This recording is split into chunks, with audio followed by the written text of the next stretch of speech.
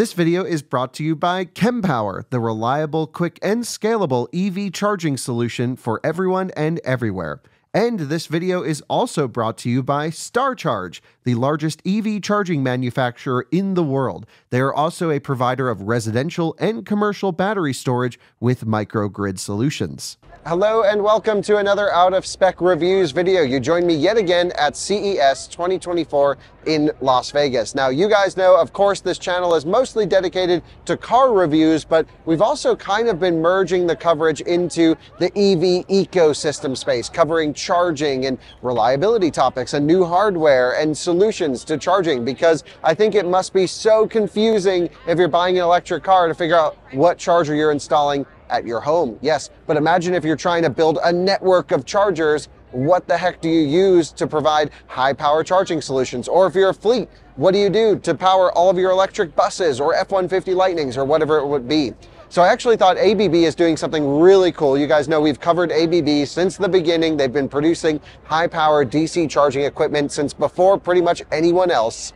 And they have a whole display talking about the solutions of EV charging. These are their solutions, of course, and I'm gonna bring some folks from ABB onto the channel in this episode to walk through what they're presenting. But yeah, should be pretty fun. We're getting into everything charging solutions with ABB.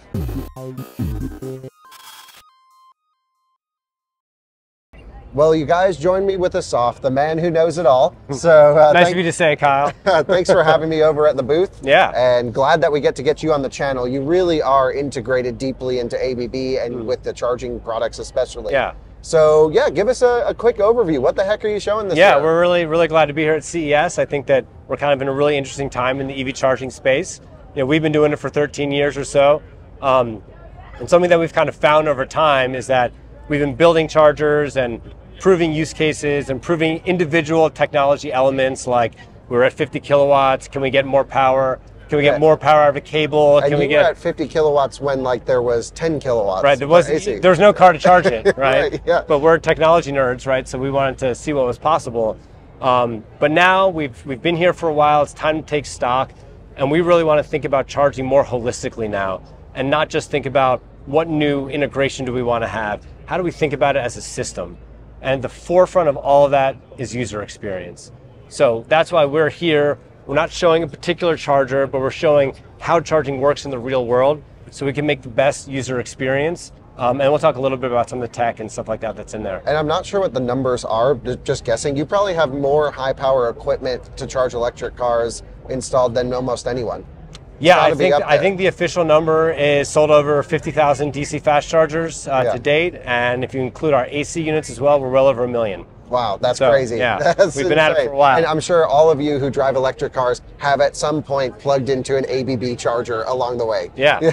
So let's go through. Yep. So we're gonna start in an area, right, that your users may not know as much about because it's not public, but it's something I really think we should talk about, which is transit-based big fleet charging. And if you guys come in, you just got to look at these displays. You guys went all out making these miniaturized versions of... Yeah, really nice vignettes to highlight some interesting aspects of it. But, you know, the bus space is one of those areas that really started to dabble with electric almost ahead of consumers.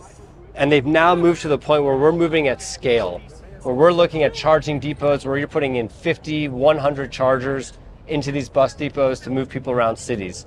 And from a usability and user experience perspective, we're actually seeing them do really cool stuff, right? So in here, what we're seeing now in depots is that we have these pantograph chargers that actually come down from the ceiling in the gantry. So a driver pulls in, they park, it's all automated, it tells them where they need to put the car.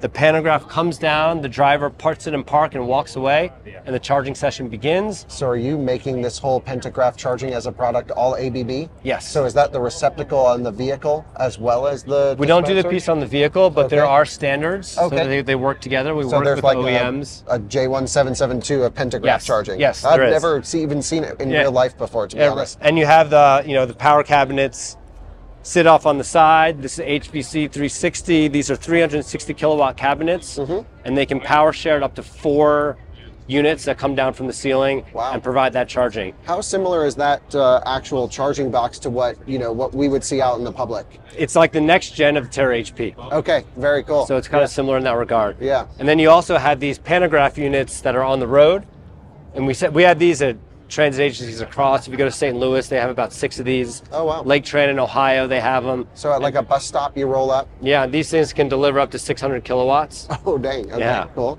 Comes down, they do the turnaround stop, 6 to 10 minutes, they're charged and they're on their way. And yeah, I guess from a grid side, they would just make sure they have enough capacity and jam the bus. Which a lot of these depots do have for now, but we're now getting to the point where they need to do real grid upgrades to get to that, to allow full electrification of the depot. And is there a benefit to pantograph charging over plugging in? I know some unions like don't allow their drivers to plug in and stuff. So why would, because I've also seen some bus depots have the plug-in. Yes, and they do that too. That's some of the benefit, right? Okay. Is that it makes it easier, and then you can pack the buses in tight when you have the pantographs, because otherwise if you have the plug, you might need to have a little island for the charge post, or you have a reel that comes down from the ceiling, and this is just automated and makes it easy. Very cool. Okay, love it. I can't wait. I want to go visit something like this one day. Let's do it. We have a few in the field, so we can go do it. That'd be amazing. That'd be really cool. Yeah. I want to charge a bus at 600 kilowatts. That's right. Pretty epic. So yeah, let's move over to on-the-go charging, which you guys are familiar with. So here we're just kind of thinking about what the future of charging looks like on the road. This is on the go for a big truck, right? So we're showing the megawatt charging solutions that are coming on soon. And isn't there already an ABB megawatt charging solution with MAN, perhaps? Yeah, we just announced that partnership with MAN. We're doing stuff with Scania. And it's really an exciting time. There's a lot of work still to be done on the standards and bringing it up, but it's really promising technology for those big trucks. Right, so the communication is different than CCS ISO 15118, I guess, for megawatt charging? Yeah, it's a little bit different, and there are other layers, and we still got to get through the standards process for some of them. Yeah. But it's a really exciting time on the truck side as well. Yeah. But on the light duty side, and for commercial vehicles and everything, we're really excited about taking a user-centric approach, right? And that means that sometimes you hear charging sessions not going very well. Yep, we hear about it. And we say, it's user error. And in our mind, it's not user error, it's design error, right? And so no matter what, the user should be able to know what to do and walk through the flow and end up with a successful charging session. And that's kind of what we're really trying to look forward to in 2024 is moving from industrialized metal boxes to ultimately consumer electronics, because that's what chargers are. So that's maybe a hint of things to come, perhaps? We have a really exciting 2024 coming, and got to stay tuned for how we do that. But we want to deliver that consumer electronics, 99% session success rate kind of experience for folks. And that means making it easy, but it also means really maintaining the chargers as a digital asset. So love all of this, love the displays. This is what the industry needs, is like it's time for the big players to really come in and say, okay, enough of these one-off chargers that are breaking left and right. What are we going to do to, again, build the charging park of the future, both for fleet and for on-the-road movement, but then servicing it is the big one. So I have rolled up to public charging stations in the past, and I've met ABB technicians there working on ABB equipment. Yes. Can you shed some light into that service, that uptime? How does that actually work? Does the CPO buy the service contract from you? Can you give us some insight? Yeah, we've been at it for a while, right? And we had some experience with different business models and ways to do it. And we found the best way to do it is to work with the CPOs and to have a direct agreement or engagement to provide that service. And we've instituted this plan with a number of major national CPOs, both here and in Europe. And even in some of our older units compared to other vendors, we're the top performing unit. And the reason for that is because we're monitoring those chargers 24/7, we're making sure they're working, we're notifying the CPO of an issue when it happens, and we say, hey, don't worry about it, we're already rolling a truck, and we're going to take care of it. Right, so you as ABB, not even the CPO, has technicians in every major area that I've seen. Yeah. And you have a quick response time to just getting in and absolutely, and that's even more important now when we talk about NEVI and public charging. You can't have these units down for too long. Right, so we want to know when the issue is, and we also bring the knowledge from our entire installed base, so we can bring that knowledge to the fore that a CPO might not have, and then we can roll a truck, or we can even fix it remotely In a number of instances, well over 60% of the time, we can just fix it remotely.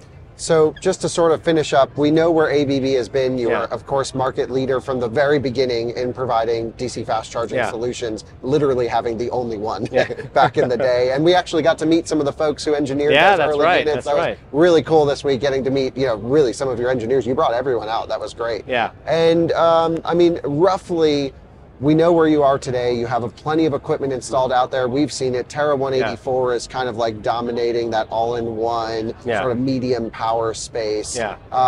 Is there anything that we can share with our audience to say what to look forward to in the coming months and years? Yeah, I think there's just a lot of good stuff to look forward to in 2024 as we start to roll out, new products with kind of this new forward-thinking, user-centric approach that really focuses on delivering the charging experience that drivers expect and deserve to receive. So stay tuned. We'll have some exciting stuff in 2024. Cool. I'm looking forward to it. I can't thank you for the tour enough at your booth at CES. Really cool. Love these displays, by the way. Polestar 1s on display. Little cool cars everywhere. Right. Someone who is an enthusiast built this display. That's right. And I kind of want to steal it when you guys are done. So can't thank you enough Yeah, for the good to tour. see you again, That Kyle. was awesome. Appreciate it. And thank you guys for watching. Of course, plenty to come with ABB into the near future. We'll see you on another one soon. Bye-bye.